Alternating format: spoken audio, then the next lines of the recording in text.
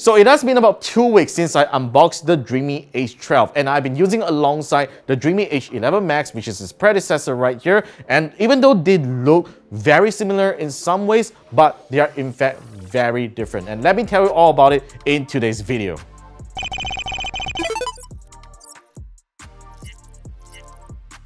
To start off, let's recap the hardware differences between the Dreame H12 and the H11 Max. Now, on first impressions, you might actually think that these two vacuum cleaners look exactly the same, but in fact, there is actually a minor difference in terms of their design. Now, starting with the color of the H12 here, as you can see, the H12 features a deeper gray color on its handle and of course in the entire body, whereas the H11 Max has a kind of like a silver color finishing right over here. Now, in terms of its charging stations, they are actually different as well. As you can see, the H12 now offers an additional accessory stand that holds also the additional filter and the brush, and of course this cleaning brush as well. Whereas the H11 Max only comes with one accessory holder that only holds one extra roller brush and the cleaning brush. So you actually get a holder finally for actually storing the extra filter if you actually want to do that, which the H11 Max doesn't offer. These two vacuum cleaners feature the very same water tank capacity. So you get to store 900 ml of clean water and 500 ml of dirty water. Now, the major difference in terms of cleaning would be their brushes. Now, as you can see right over here, even though their brush look very similar in terms of shape and design, but the Dreame H12 doesn't have a block right over here that obstructs the brush from sucking up dust. And even if you look at the front right over here, the brush is actually more exposed. The plastic cover doesn't cover the brush too much as compared to the Dreame H11 Max. It actually covers the entire front of the brush already, and there's really no space on the right side here for you to vacuum the edges.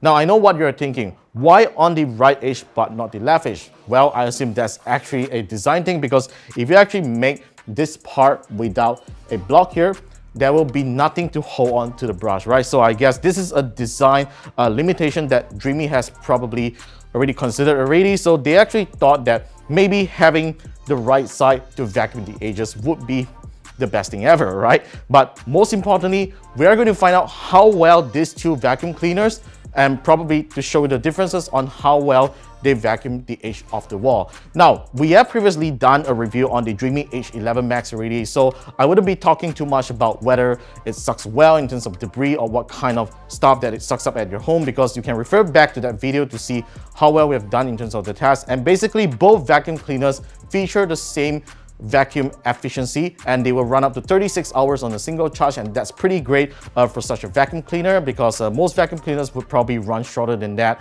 And yep, let's get to the test right now.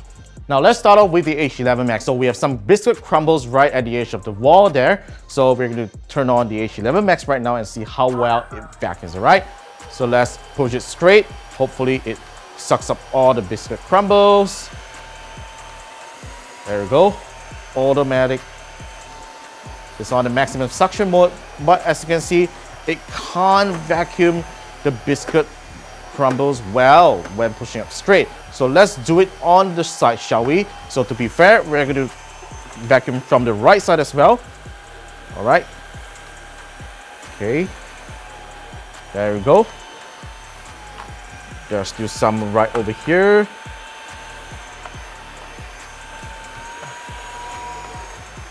All right, as you can see, we've tried to vacuum the side a couple of times right now, and there's still a bit of biscuit crumbles on the edge of the wall, as you can see. All right, so it isn't exactly the cleanest experience that the H11 Max can do, even though, yep, it is still pretty respectable. Even though it has a block right here, it still can suck up pretty much most of the biscuit crumbles. All right, next, we're going to find out how well the H12 works. Let's start off with the H12, shall we? All right, fingers crossed. Let's hope it works better.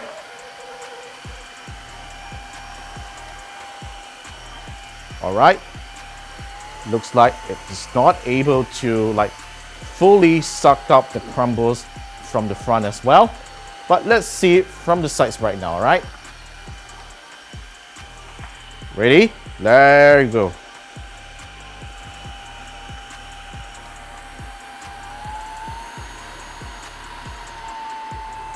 Whoa, look at this. It's way cleaner. All right, I'm just gonna push back a bit. Alright, so there you go. There's still a little bit right there, but as you can see, it has fully sucked up most of the biscuit crumbles that is on the most side of the wall. This is actually a great thing if you have some small little dust that is stuck on the edge of the wall where the H11 Max can't pick it up, the H12 can. So yep, this is the major cleaning difference between the Dreame H12 and the H11 Max. Now, before I conclude this video, there's just one more thing that I need to talk about the H12 that is better than the H11 Max, and that is its brush cleaning time. Now, every time when you finish a cleaning session, you gotta dock this vacuum and then press this top button for them to start cleaning, right? So the H12 takes a lot longer to clean its brush as compared to the H11 Max, and that's not necessarily a bad thing because the H12 actually does a more thorough cleaning on its brush as compared to the H11 Max's brush. So I guess that is something that is worth mentioning over the H11 Max should you be considering the Dreame H12, because if you have a cleaner brush and every time when you do the next cleaning session, your floor is going to be way cleaner, and I definitely noticed that as compared to the H11 Max. So that's all for my review on the Dreame H12 and a comparison with the H11 Max. Let me know what your thoughts are in the comment section down below, and be sure to subscribe to us for more videos coming right up on the channel, and I'll see you guys in our next one.